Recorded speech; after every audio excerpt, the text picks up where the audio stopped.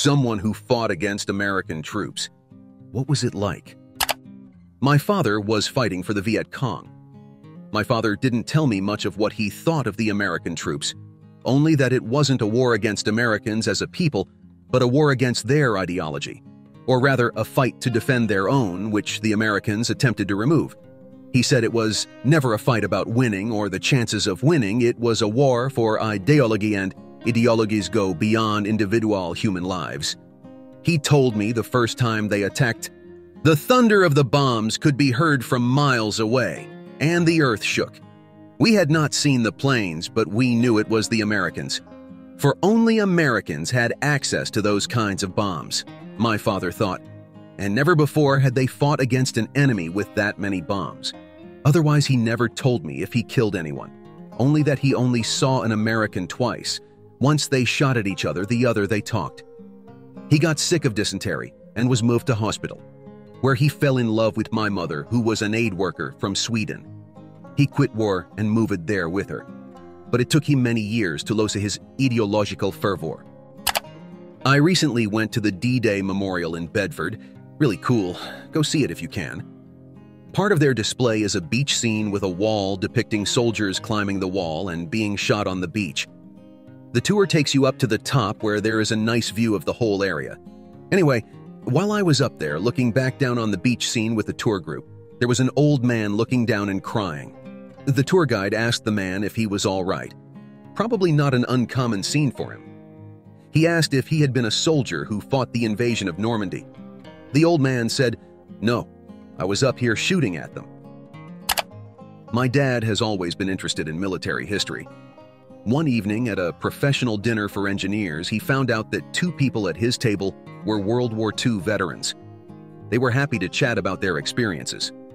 One of them had served with the U.S. Third Army, General Patton's army, in their advance across Western Europe. The other had served with a German army defending central France.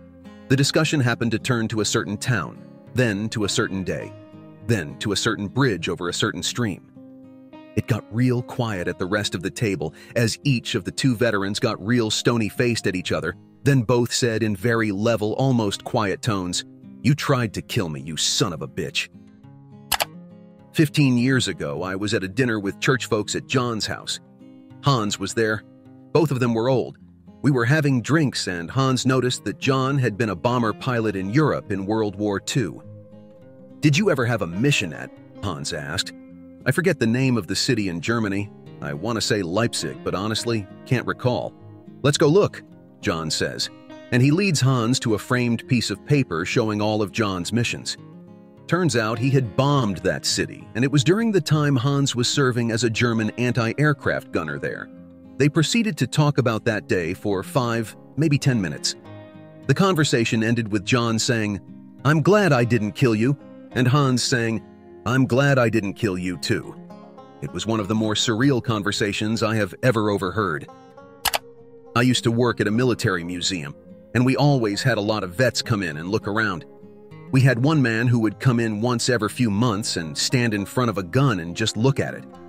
One day, I decided to ask if everything was okay. He said he was a machine gunner in the war, and this was the same gun he used. He started talking for about 20 minutes. I just listened, as he talked about what he did and how he viewed it as just what needed to be done. He said he never had any animosity towards the Germans, and found most of them would have been friends if they hadn't been shooting at each other. Then he pulled out a picture of a German soldier from his wallet and said, "Except this son of a bitch, I hate him.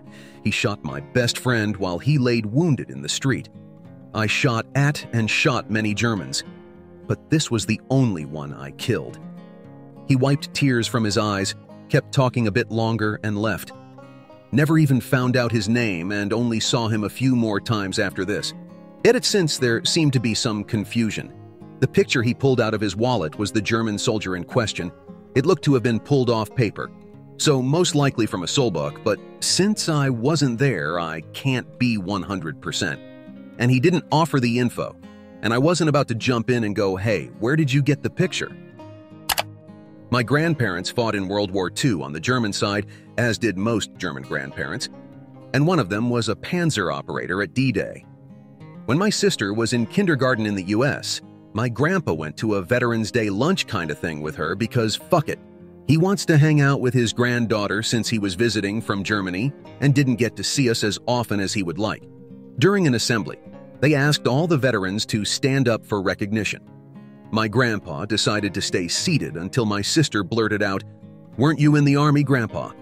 So, the people sitting next to us and the surrounding veterans urged him to stand up, and he received a round of applause for his sacrifice in defending the American way. At this point, some people had caught on, but not everyone at the school knew my family. Later on, one of the other grandparents asked him where he had fought in World War II. My grandpa opened his mouth and in a thick German accent says Normandy, to which the other gentleman responds, "Me, too." They then had a short discussion about how shitty war is and that they are happy they didn't shoot each other. To this day, they send each other postcards and they attended each other's wives' funerals. Thank you for watching. Watch the next video and subscribe for more Reddit stories.